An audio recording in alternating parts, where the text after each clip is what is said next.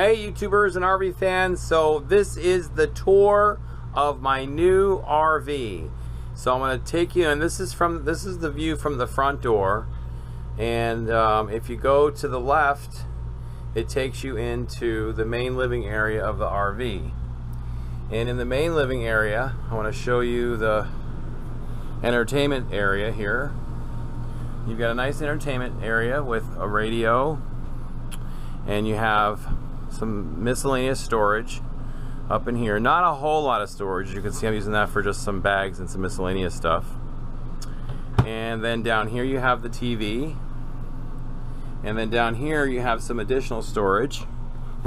But you can show you what I'm using this for. So it's not too bad. It's some pretty decent storage in there. And then from here, if you turn to the left, you've got the slide, which the slide is actually a pretty good size. As you can see here, it's a pulley slide, and it's very nice, very spacious. Now this table will come out and actually fold down so that you can have a bed here. The draperies are very nice. You also have those really nice shades. Just slide them down, and they slide down nice and easily, and then they slide up, and so you have some nice draperies here. This is my Mardi Gras beads from Louisiana, and there's a lot of windows, which is what I like. I really like the idea of having a lot of windows. Continuing over to the left is the living room area here, and that includes a couch. Now right now I'm using the couch as my office setup, and I have my office set up here, and I'm not sure if the couch is going to stay or if the couch is going to go, but it's working really well right now. So, and again, some more windows here, windows in the back, and then you've got some shelving here. You open up the shelving for some miscellaneous storage. You know, you can't really put anything major in there, but and they're nice. I don't know, it's kind of plastic, but it's not. I'm not sure what that is. And then the one thing that was really appealing is the kitchen size. Now, as you can see, I have stuff pulled out, and some of the stuff needs to get put away still. But and then over here you've got the big farm sink, which I really love. The big farm sink. This is really nice. Very nice.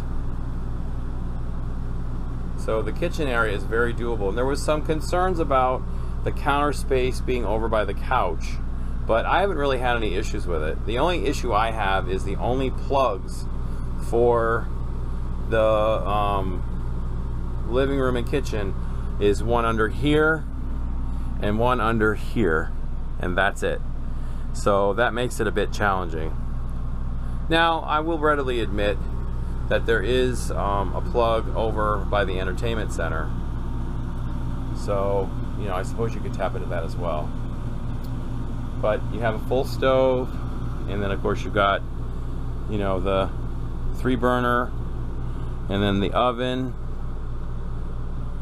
The one thing that's very unique about this RV is that you have a residential refrigerator. This is a Whirlpool residential refrigerator, and it works off of electricity and 12 volt, which is pretty cool. It's a very nice refrigerator. Then of course you have your outside lights and your inside lights, and then you have your tanks. So battery, fresh water, black tank, gray tank, and then second gray tank. The first gray tank is your shower and your sink in the shower, and the second gray tank is the kitchen, which I thought was pretty unique. Alright, if we continue to the left, the next area that I want to show you is the bathroom. And the two selling points of this RV is the kitchen and the bathroom. As you can see, this is a big bathroom, lots of space to move around in, and what I love is the shower. The shower is really very spacious, and After the shower I had in Myrtle, this is really like being in a luxury hotel. So you have additional closet space here, medicines and stuff, your toiletries, and then you have a sink, and then you have additional storage here, which is a little smaller, but not too bad. Now, interestingly enough, you've got a door here to the bedroom, and you also have a door from the outside of the bathroom here going to the bedroom. So I'll show you that as we go through. This takes you back out to the front and take you into the bedroom here. The bedroom is very spacious. The bed is a walk-around bed, which is really nice. Unfortunately, I can't walk around it right now because I've got storage issues over here. And then this is the entrance from the bedroom into the bathroom. So, and again, you have 2 windows in the bedroom. It's a RV queen bed. Another window here. And again, storage issues are a challenge here. You really have no major closet space. As you can see, my clothes are just pretty much thrown in there. So I have to figure out what to do with those because there's no real hanging space. You do have space under the closet here, and then you have, like, I guess like a hamper or something that you can throw down here, which is really the under storage bay. A drawer here. Then you have some additional storage up here.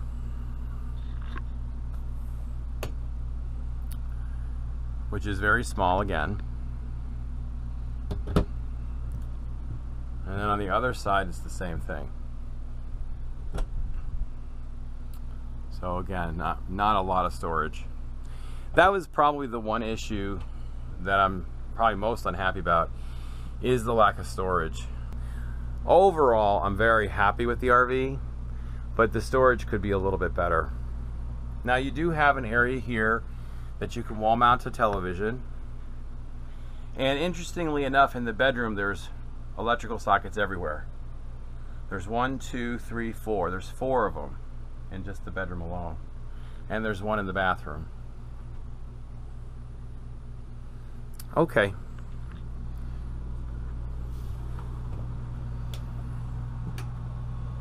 The RV is central air ducted with a 13.5 BTU air conditioner.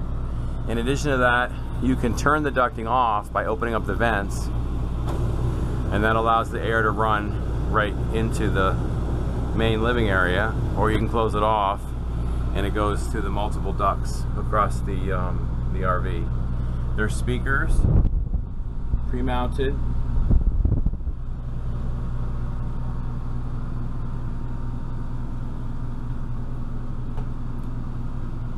And as I said before, it's just a very nice, you know, it's not huge, it's just a very nice RV in terms of its what it offers and its size.